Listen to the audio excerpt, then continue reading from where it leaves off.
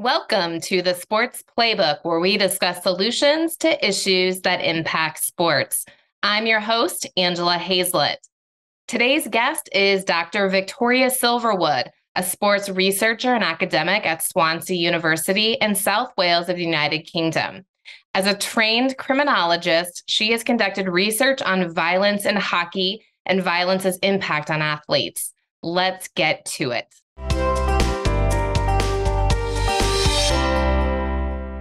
Welcome, Dr. Silverwood.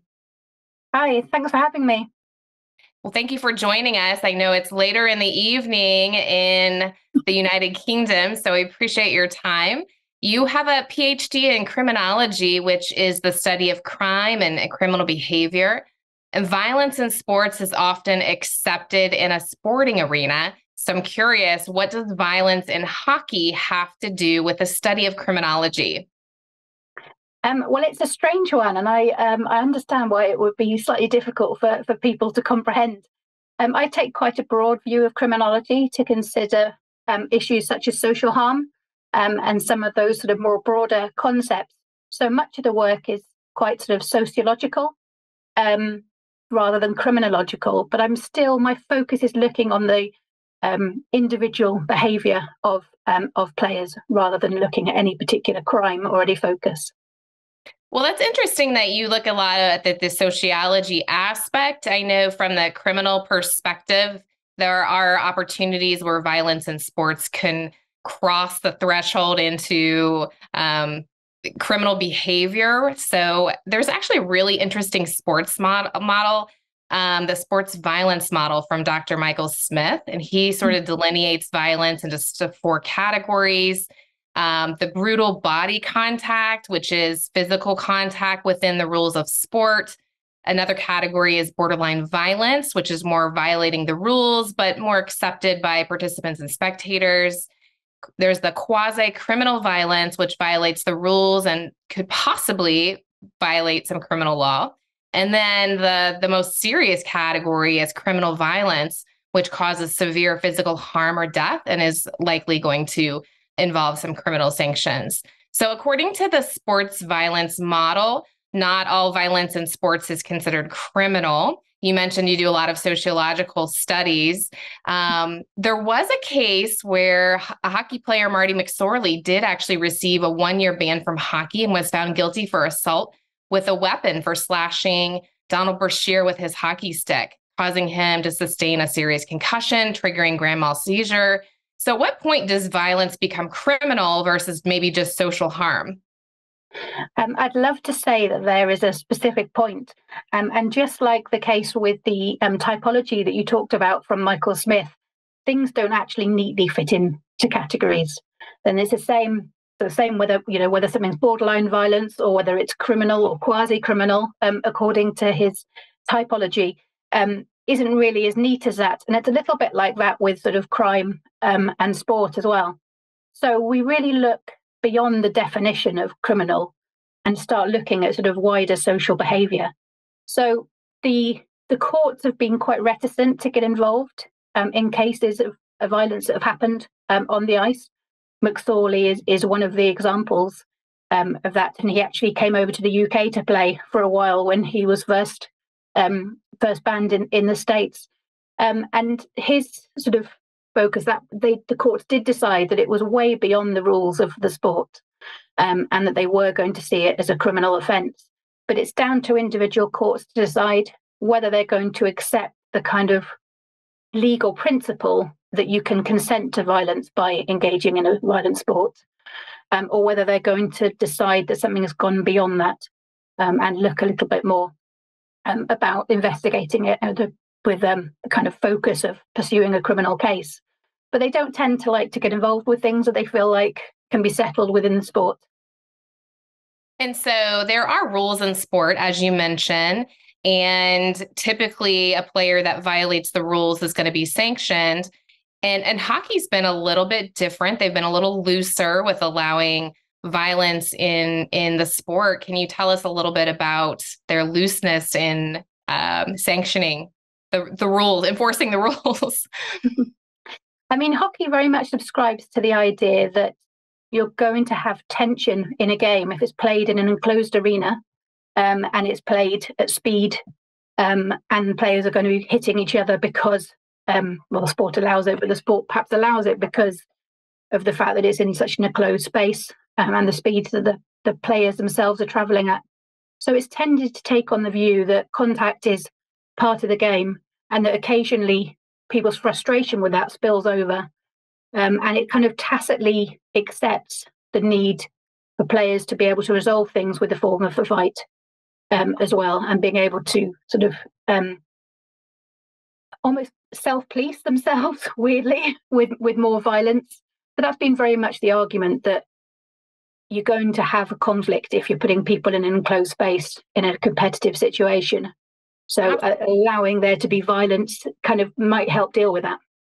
Okay, interesting. You've done some really interesting research. You've spent some time observing and studying professional hockey players. So in the UK, talk to me about your research on violence in hockey, and what did you find? Well, actually, it's been 15 years now that I've been conducting research on this point of view from various sort of different angles, from the spectators to people who sort of own the league, and work in the league, and then moving on to kind of quite a deep understanding by spending a year with a group of players, with a team of players, to get an understanding of their culture and their behaviour and how they justify their use of violence, but also some of the other impacts that culture has, bringing in the more sociological elements. I've been very fortunate to have the access that I have had to the teams that have allowed me to do research, which has enabled me, even though I don't play hockey myself, certainly not professional male hockey player, which is the group that I research, but it's allowed me to get a really clear understanding of them, and their lifestyles, and the impact it has on them. And by studying it for 15 years now, it's enabling me to see potentially what life is like for them as they retire, and as they sometimes suffer some long-term physical effects from the sport. You mentioned this justification that they have to engage in violence in sport. I think we need to talk about the role and position of enforcers. You were actually interviewed in a documentary called Ice Guardians, where they highlighted this position that really includes key players who their purpose is to start fights on the opposing team for the purpose of protecting valuable skill players on their own team. So historically, this has been a really accepted position in hockey. So what can you tell us about the role of enforcers and their justification for this valuable position in the sport? Yeah, so the role of enforcer has been around for probably since hockey existed in the first place. I know certainly in the first organised professional game of hockey, there was a fight, and that's something that's sort of been considered. And as players became more professionalised and faster, that role tended to fall on one or two players, often due to their size. And they began to sort of market themselves based on their ability to be able to protect their teammates by fighting a member of the opposition who may have challenged them, or by sort of keeping the game clean in that respect. And it became a thing of a sort of like a moral story, or certainly an element that's interesting to people. The amount of movies that sort of discuss the role, sort of, Goon and Slapshot and all the sort of different hockey movies, of kind of bring that sort of element in and that understanding. But it's changed massively over time, from building up to being something that was really very much part of the game. In the last 15 years has dwindled sort of year on year in terms of what's accepted. So it's gone from where teams could keep somebody on the roster whose main purpose was to engage in that enforcer role, to now what you see with teams having to have a couple of players who can take on that role if needed, but they're also playing a really important part in the defense or the offense of their team as well. How recently has that trend been changing towards more technical skilled players and moving away from the enforcer position? There's been big changes since about 2010 or 2011. We had a sort of large number of things, and it does depend on the league. So the changes started to happen in the NHL, and then that has kind of distilled down to players now no longer training for that role so much, no longer realizing it's part of the role, and gradually seeing less and less. But many hockey players, certainly they're surveyed regularly by the players' organisation and by other groups, still talk about the need to have that physical presence, even if the role of enforcer has gone, because the players are also playing a skillful role. But so in your view of if you're in your view of the top organization, the professional league, National Hockey League, is saying we no longer value this position, that I'm hearing you say that trickles down to the minor leagues and that maybe even the junior and youth leagues. But I think I'm also hearing you say it hasn't quite made it all the way through yet. So what are your thoughts on changing the role for the younger generations? I think it's a really difficult line, and I think partly because there has been no clear message continually removing it. They introduced a rule called the instigator penalty, which was often used against enforcers and did hurt a team. But unfortunately, that's often used incorrectly, because quite often the instigating act will be the nasty assault or hit or something that went too far, which isn't called. And the player that tries to deal with it is the one who is called. So we're still seeing problems in hockey that need to be addressed, and no clear message that this is the end of sport. There's still an element where, particularly we see in less traditional hockey states, so such as the more southern states, but also in other countries such as the UK, where there's still such a demand for that kind of role and that sort of entertainment aspect of the sport as well. Also, while the NHL is trying to sort of what it sees as being to clean up the game, to try and remove enforcers from the game, it's not actually getting rid of a lot of the harm in the game. And a lot of the injuries and the problems we're seeing with concussion weren't caused by the fights. They were caused by things such as the body checking, such as the legitimate hit, the fact that the equipment protects the wearer and not the person who's receiving a hit from the player.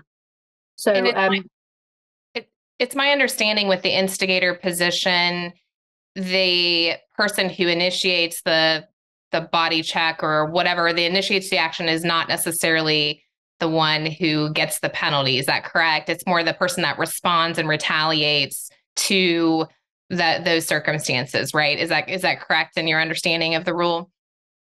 Yes, it's definitely seen as them was trying to get rid of that sort of fighting element because they believe that to be the problem. But the fighting always, most enforcers, most players who fight, who also regular players, will say that the element of being able to fight, to being able to sort things out with the players, is missing now because people are scared about how the referees are going to call the instigator penalty. In the documentary, The Ice Guardians, they indicated that the enforcers are there to protect their skill level players and that they protect them from injury. So essentially, does that leave all players wide open to be subject to more violence without the enforcer role in place? Yeah, I think that's certainly the argument of a lot of players, that actually, there is an element of protection about having somebody who's physical on your line. You do see a lot of skill players getting really nasty sort of injuries, sort of really brutal checks, but also sort of other things when the referee isn't looking. So despite having 2 referees and 2 linesmen on the ice, you're still getting people, missed hits. You're still getting people being missed when they've intentionally targeted a smaller or more skillful player. And you still have a need for then the more physical players on the team to be able to stand up. But they worry about doing so because of how the instigator rule will be called. Let's talk a little bit more about the injuries sustained. So Bill Daly, the National Hockey League's deputy commissioner, was quoted as saying that fighting raises the incidence of head injuries and concussions, which raises the incidence of depression onset, which raises the incidence of personal tragedies. So it's been reported that hockey players Derek Boogaard died from a drug overdose, and both Rick Rypien and Wade Belak died by suicide. So all of the 3 of these players played the role of enforcers in hockey. And so what can you tell us about the long-term effects that you've seen or researched regarding long-term harm to these athletes?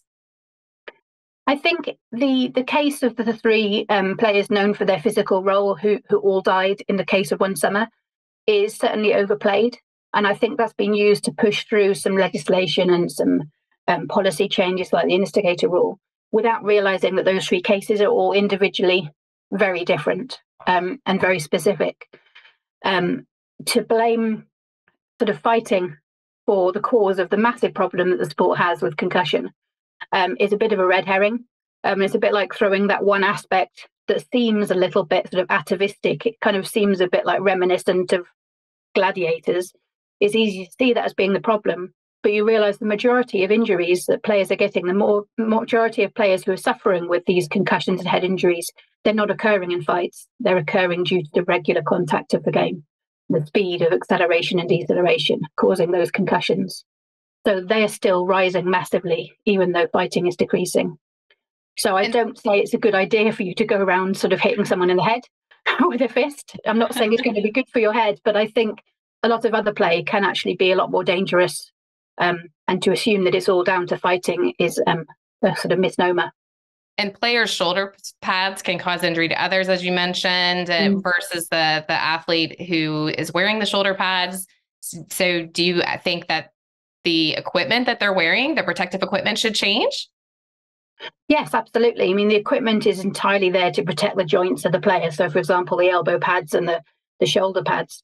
So they're soft on the inside, as they need to be to absorb the pressure, but it means that they're very hard for another player to make contact with, sort of in regular parts of the game. So there certainly needs to be looking at the fact. And with sort of American football, for example, there's a lot of evidence now to suggest that the more equipment players wear, the more likely they are to be injured, because they kind of feel they're a bit more invincible. So if you know you're wearing that really hard, sort of outside hard protection, then you're much more likely to engage in behavior that could be more injurious, because you feel a bit more sort of infinitely powerful, sort of, or more protected. But it's not protecting the people that you're hitting or the things that you're hitting. Let's revisit a little bit about violence in youth hockey. The USA Hockey Player Safety Initiative was put in place in 2012, and since then has reduced some unnecessary violence in junior leagues. In 2014, a law went into place saying that the penalty for fighting in the USHL and North American Hockey League is a 5-minute major plus a 10-minute misconduct penalty. So do you think those type of enforcements or rule changes, is that enough to reduce the unnecessary violence in the sport? No, I don't think that's enough, because I think what they're focused on then is reducing fighting. They're not actually looking at reducing violence. They're assuming that all violence is fighting, when that's not necessarily the case. So I would say, absolutely, youth hockey, we need to come down more and more on this problem of sort of injury, concussion, fighting. We certainly need to stop, children modelling the behaviour that they've sort of grown up watching, in terms of normalising that in junior hockey. But I don't think that it's fighting alone that's a problem. I think there's a lot of evidence now to show that the contact of the game, just like the contact of the game in a sort of football in America, is shown to be, say that as a Brit, so I don't want to say soccer, but in American football, that's not due to fighting. The head injuries they're due to the contact, which remains part of a contact sport and would be very difficult to remove from hockey. I hear you describing violence as something broader than just fighting in sports. So how would you define violence in hockey or in any sport? I think there's so many different types. And initially I looked at Smith's typology, the 4 areas, and I kind of thought a bit more about bringing in some of the violence that might occur in youth hockey through hazing or initiation. I thought of bringing in the kind of like physical sort of banter play that you see, and even some of the sort of the spoken, homophobia or misogyny and the kind of comments that players make to each other. But actually, for me, I think there's a lot of violence in telling a player that they have to go and put their body on the line and therefore potentially risk their future health.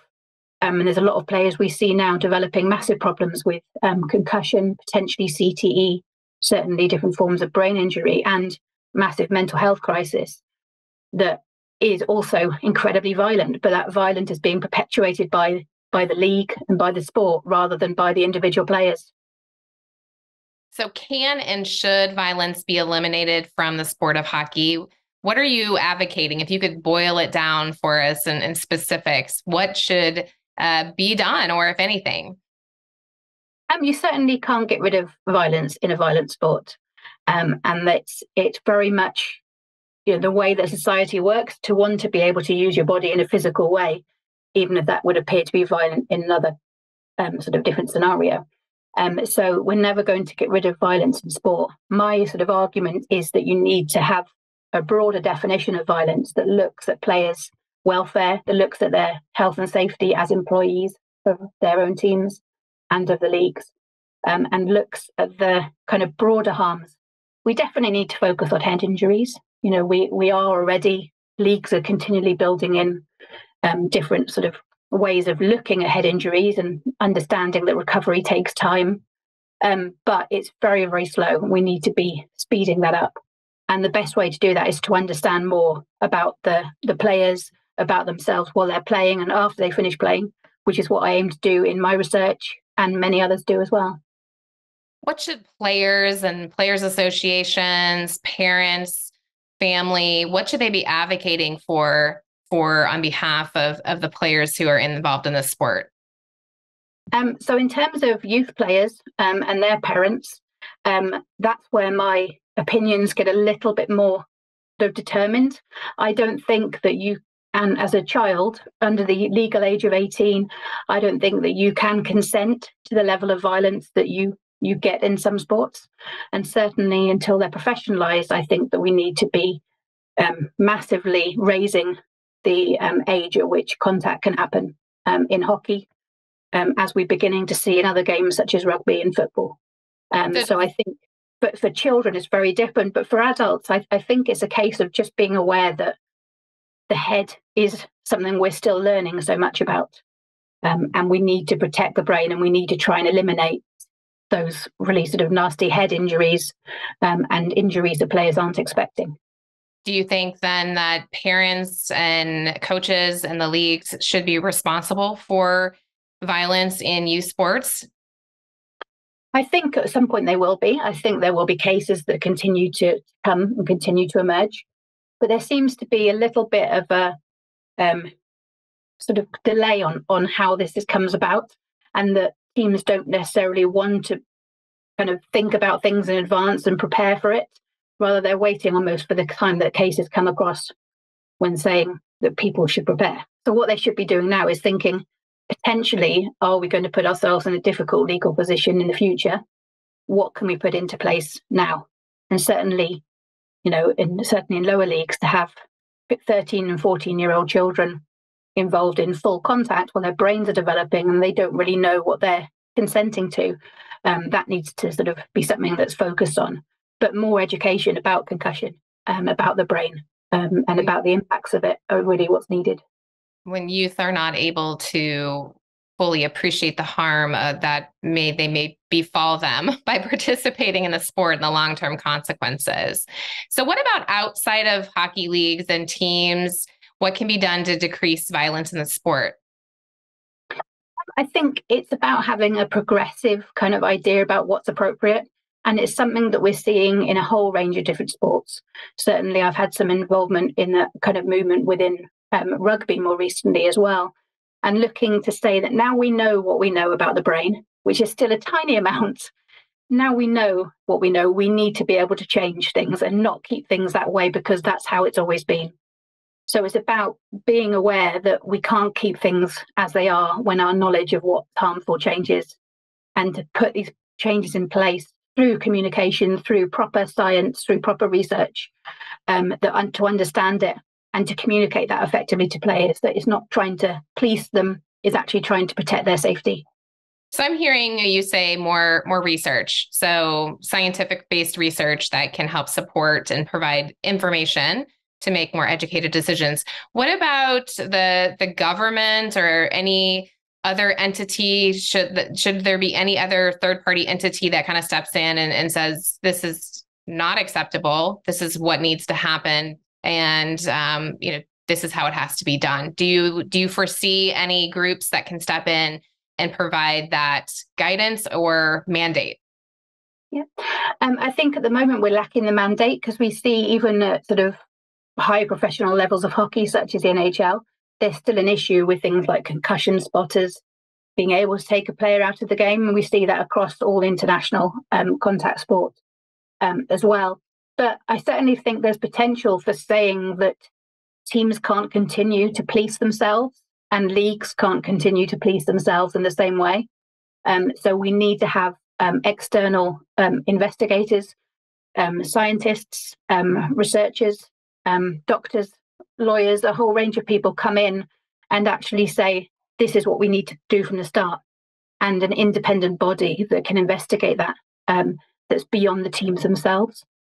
I think we all know that players necessarily aren't the best judge of whether they're ready to play, because they're so desperate to play, even when they're maybe not able to.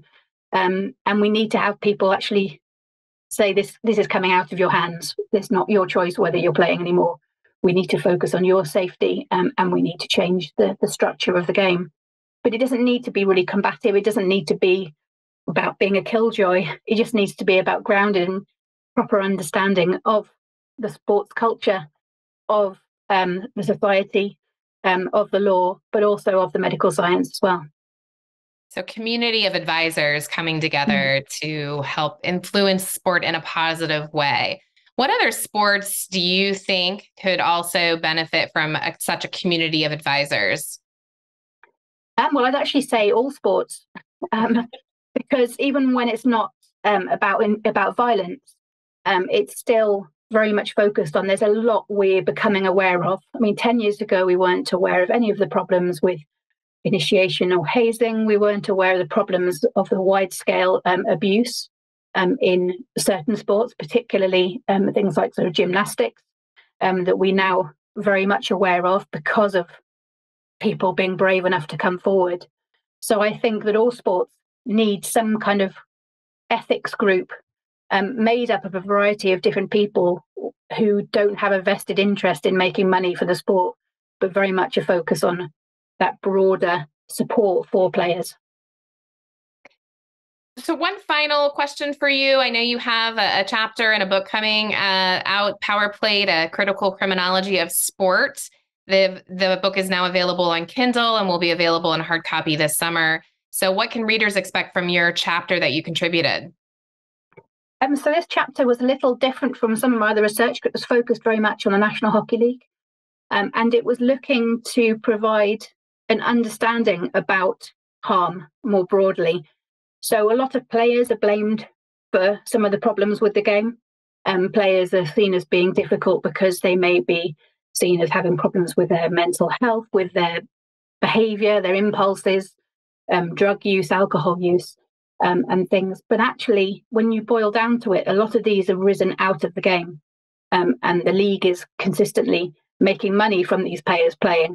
And there's potential elements of harm there. So the chapter really calls for us to consider a broader understanding of violence than just the violence that happens in sport, but also look at the violence that happens outside of the players, but throughout the whole league system, and asks that we understand that as being violent as well, and understand it as being important and worthy of research.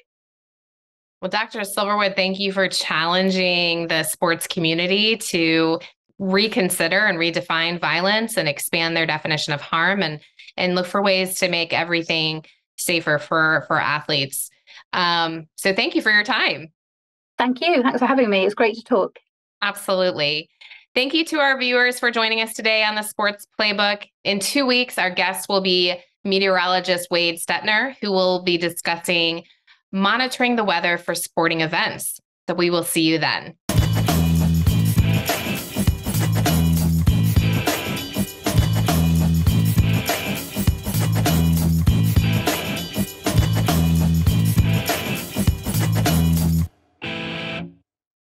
Thank you so much for watching ThinkTech Hawaii. If you like what we do, please like us and click the subscribe button on YouTube and the follow button on Vimeo. You can also follow us on Facebook, Instagram, and LinkedIn, and donate to us at thinktechhawaii.com. Mahalo.